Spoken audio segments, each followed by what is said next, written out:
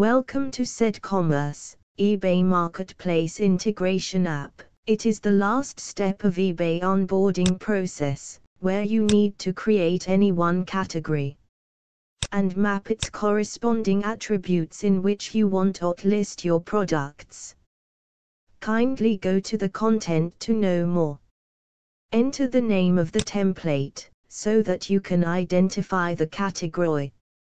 Now, search here for the categories. Or you can also click here to select the option. Further, select the option for each subnodes. As you can see here.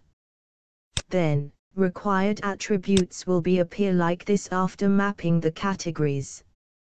And we need to choose the correct value within the given option of your Shopify. Then do the same for second attribute. Once all attributes and leaf node category mapped, then need to select the product's condition, either it is new, refurbished or any other, in the given option. Lastly, if you want to add second category, then for sure you can mark the value from here. And then click on Save and Complete button.